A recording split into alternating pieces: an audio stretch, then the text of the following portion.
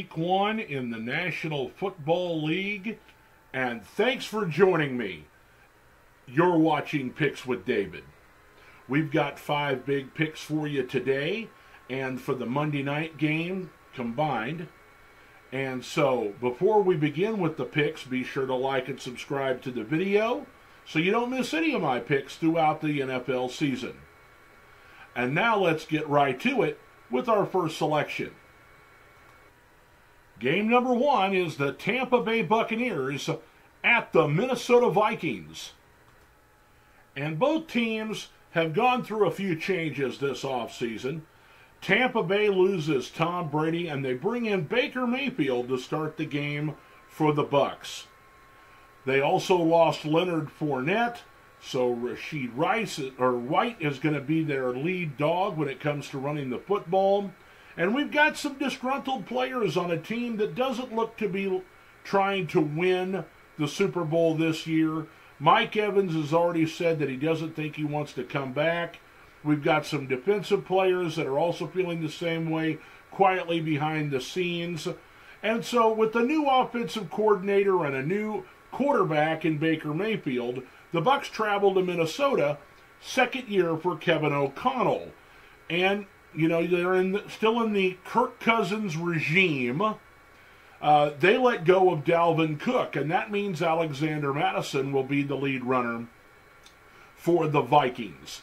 Now, they've added some firepower in Jordan Addison at the wide receiver position. He'll take over for Adam Thielen, who was released and ended up with the Carolina Panthers. But the biggest change for the Vikings, aside from losing some defensive pieces that we all believe as Viking fans was part of the problem, is the hiring of the new defensive coordinator, Brian Flores. His schemes and his style should bring the Minnesota Vikings defense out of the cellar defensively and at least to the middle of the pack this particular year. The Buccaneers on the road with the Vikings. I'm going to take the Minnesota Vikings to win the game. Let's take a look at what DraftKings says. And with our new spotlight this year on sports gambling, we've got Tampa Bay getting 5.5 points as the Vikings are favored. I'm not sure that the Vikings can cover the spread. I think it'll be a tight game.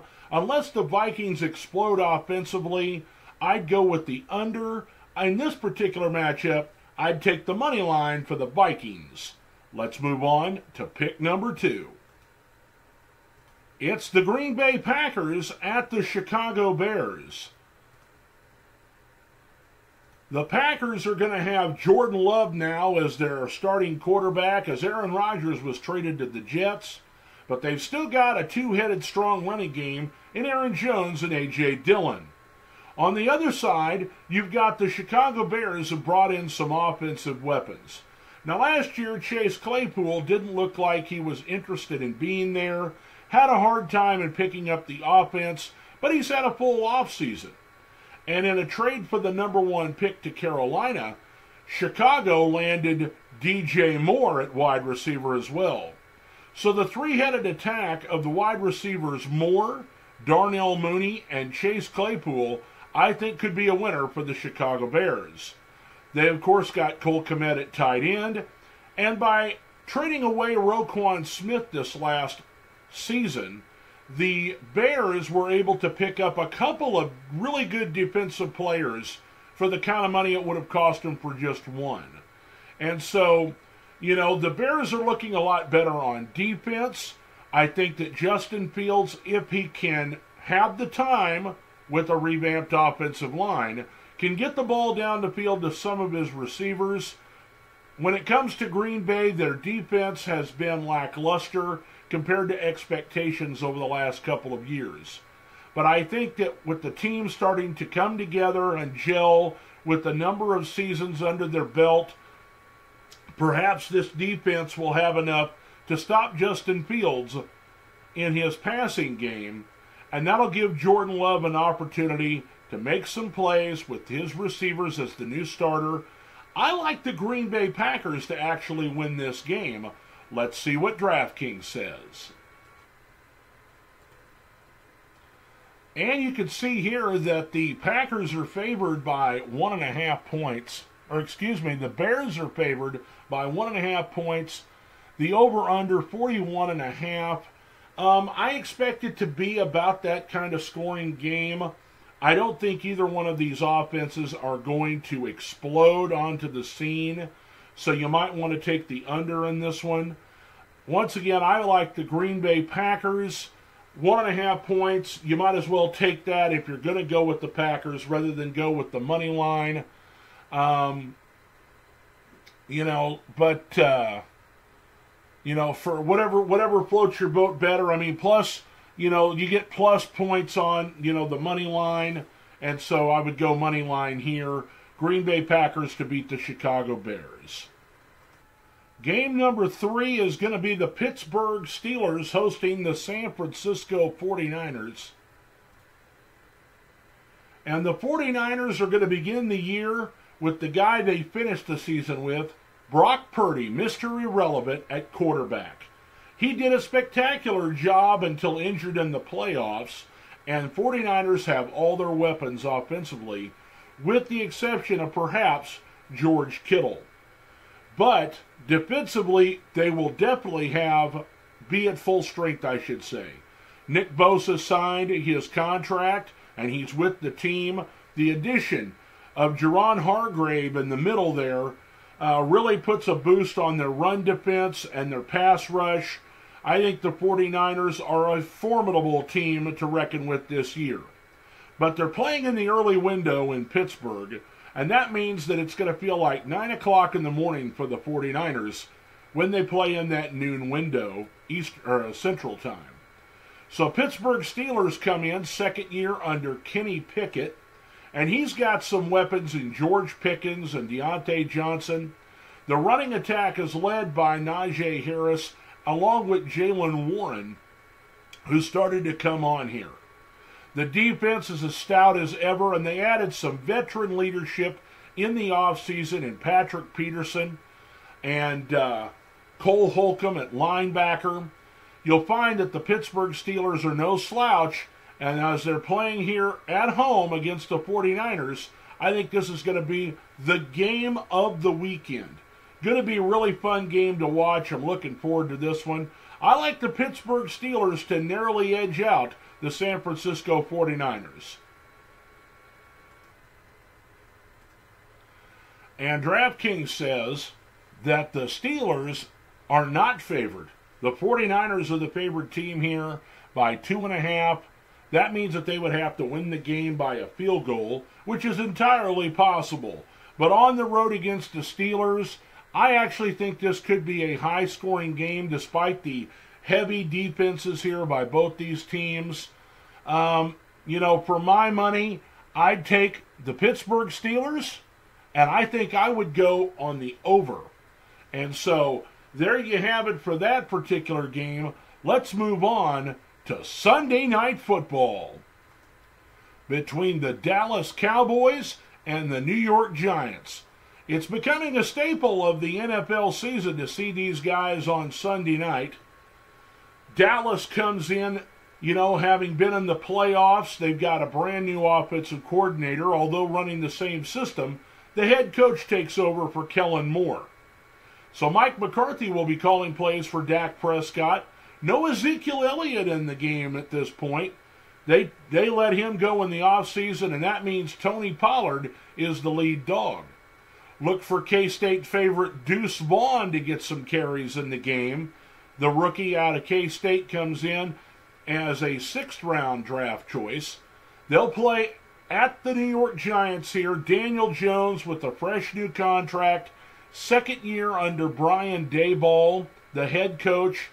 And, they were able to retain both him and Saquon Barkley. They added some offensive playmakers at wide receiver. And this could be a battle of defenses in this game. Both teams had pretty good offenses. Dallas has been in the top 10 the last several years in a row. The Giants are starting to come on. And although a lot of people are seeing the Giants fall back, this year and out of the playoffs, I think that they're going to have a very good season. I just think that they could be a better team but not necessarily have a better record. In this game, I like the Cowboys to attack with their new wide receiver Brandon Cooks down the field. That'll open it up for new rookie draft pick Schoonmaker, the tight end, and you'll also see a lot of CeeDee Lamb. But I expect them to run the football right at the Giants, keep them off balance. I think that Daniel Jones and company have a chance to win this game, but I like the Dallas Cowboys to win at MetLife Stadium. DraftKings says that the Dallas Cowboys are favored to win the game. On the over-under, once again, I think this will be a lower scoring game, so I'd take the under. But definitely going with the Dallas Cowboys on the money line, as it'll probably be by a field goal.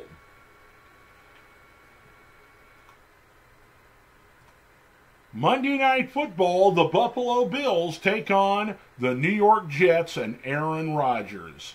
And what a game this is going to be. This game turns into a battle of heavyweights in the AFC East. Buffalo, of course, has won the division 3 straight years. They've been in the playoffs, seem to always get trumped up by either the Kansas City Chiefs or last year they come off an embarrassing loss to the Cincinnati Bengals on their own home turf. And so, they're probably looking to exact some measure of return of their dignity. I think that they want to show that they're still a force to reckon with in the AFC. So they've got a lot riding on this particular game to start the year. Want to make a good first impression. Of course, the Jets want to do the same thing. Aaron Rodgers comes over from the Green Bay Packers, and he has a slew of weapons, both at the running back position and at wide receiver. This is a team that had the offensive and defensive rookies of the year last year in Garrett Wilson and Sauce Gardner, respectively. They've got a fantastic defensive front for the New York Jets, but the Bills also have a very good defensive front. Both teams have wide receiver weapons. Stephon Diggs and Gabe Davis for the Buffalo Bills, Mecole Hardman, Garrett Wilson for the New York Jets. Running the football has been a struggle for the Buffalo Bills over the last few years. The main runner has always turned out to be Josh Allen, and they're trying to protect him and keep him safe. And so, it's going to be up to Damian Harris and James Cook to establish that running game behind a pretty good offensive line to help keep the New York Jets defense off balance and eliminate some of that pass rush as they try to take Josh Allen's head off. On the other side, Dalvin Cook comes in and joins up with rookie sensation who was injured last year, Breece Hall. So they provide a two-headed running attack. Like I said, both teams loaded with weapons, loaded with stars. Going to be a very tight game, but I think because they are playing at home, and don't get me wrong, I think Buffalo will be the better team in the long run this year. But I also believe that the New York Jets are going to be very good early in the season, but the longer that the season goes on, Buffalo will be the better team. But opening night, coming out party for the Jets this year, I'm going to take the New York Jets to win the game at MetLife Stadium on Monday Night Football. DraftKings says that the Buffalo Bills are favored to win the game, and they only have to win by a field goal in order to cover the spread. Once again, I like the Jets to win the game. You can make a lot more money if you take the money line. And as far as over and under, this could be a shootout, this particular game, but the defenses are usually ahead of the offenses in week number 1. We saw that in the Detroit Lions-Kansas City game where it was a low-scoring affair, 21-20. This could be a similar situation here, but I think the Jets will score at least 28 points in the game.